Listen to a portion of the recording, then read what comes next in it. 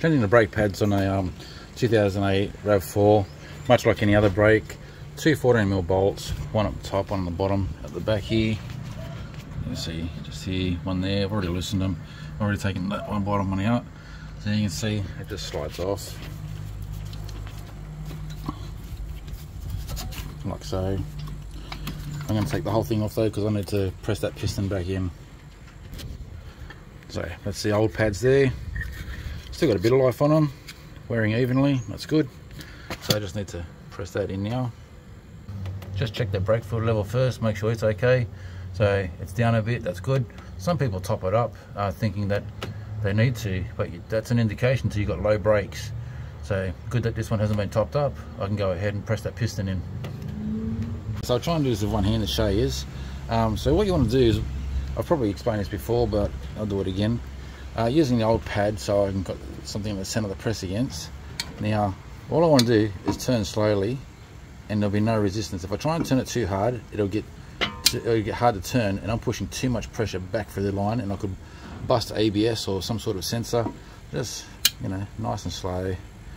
Give it time to push the fluid back. Don't be in a hurry. Happens quick enough anyway if you just take your time. And you can see that piston's almost all the way in. Just give it a second.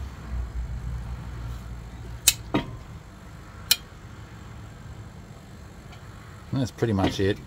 So I'll get the new shoes. So the new shoes are wrong. Same shape, wrong length. Just try to look at them both.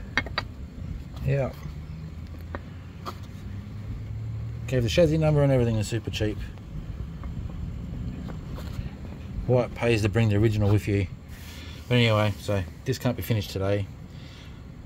It's already 6:30, so super cheap's closed. I'll have to do it tomorrow. Okay, so just finishing on the driver's side, and you can see the fluid level is coming up to here now. So it's way past the full mark, but that should change once I apply brakes and pump some fluid back into the lines. So the piston expands back out. We'll see what the marking is when we put it all back together. But same as the left hand side, I can finish this off. I've got the proper pads now, and had to change a lug nut as well.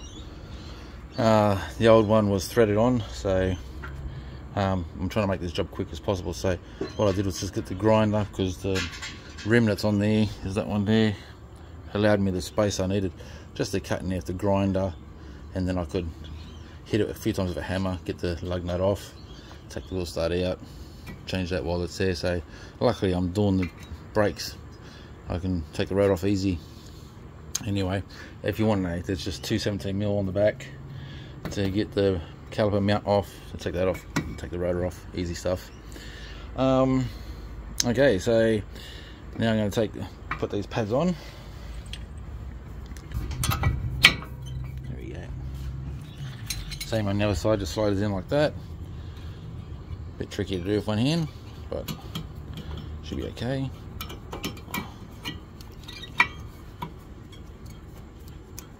Okay, put the caliper on. Okay, so the two 14mm on the back, just to tighten that caliper back down. Gonna have to get a bit of muscle power in a second to do that properly. Just using a little ratchet, the 𝙬𝙧. Okay, so now I'll put this wheel on. I'll tighten that up properly first, and then I'll put the wheel on. Now, a very important step, don't forget to do this. So once the brake pads are changed, start the car first, so the vacuum on the brake booster is working, and get a proper brake. So that's all the way to the floor. So we can do that 2 or 3 times. Start the foot pedal now. Give it a good hard push. Okay, it's back to normal. Okay, so if you don't do that, then you've got 0 brakes when you go to drive. And you can see there, that's now the level was too high, it's past the maximum, so it didn't go down as far as I was hoping it would.